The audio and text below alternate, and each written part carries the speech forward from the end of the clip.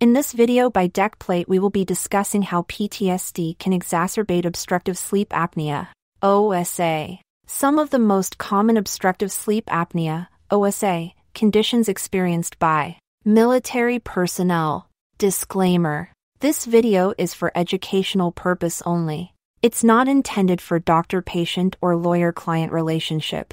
How PTSD can exacerbate obstructive sleep apnea, OSA. OSA affects between 17 to 22% of the general population. Among individuals with PTSD, that number ranges from 12 to 90%. People who have both OSA and PTSD are more likely to have more severe PTSD symptoms. Sleep-disordered breathing can be a sign of untreated OSA, which is associated with worse symptoms of PTSD. Veterans are up to 3 times more likely to have PTSD. Men, who represent a larger percentage of the veteran population, are also more likely to have sleep apnea. According to one study, 69% of Vietnam veterans with PTSD also had sleep-disordered breathing. One study found that 69% of young Iraq and Afghanistan war veterans screened positive for OSA. Individuals with PTSD who also experience sleep problems such as OSA are likely to experience more severe depression, a higher suicide risk, increased substance abuse, and a poorer quality of life. Does PTSD cause sleep apnea, or is it the other way around? It's hard to say. Individuals with more severe OSA, measured by the number of times a person experiences an apnea, or stops breathing for 10 seconds or more each hour, are more likely to have more severe PTSD.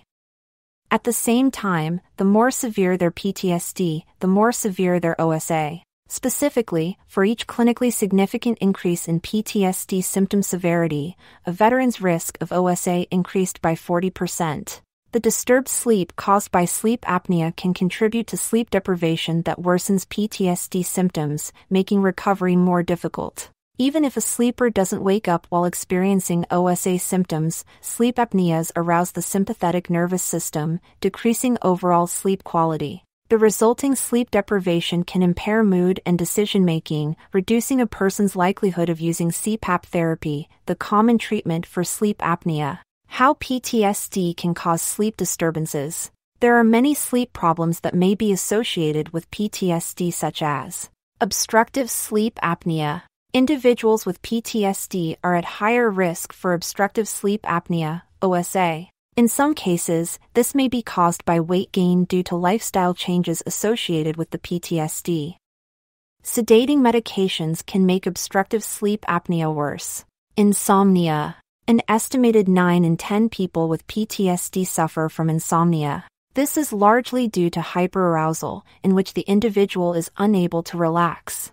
It may also be a lingering effect of having been in a situation that required constant alertness at night. Insomnia in PTSD may also be self-perpetuating, as the stress of not being able to fall asleep eventually leads to maladaptive sleep behaviors such as daytime napping or substance abuse. Nightmares and night terrors. Nightmares and night terrors plague a majority of people with PTSD, leading to nighttime awakenings and making it difficult to get back to sleep.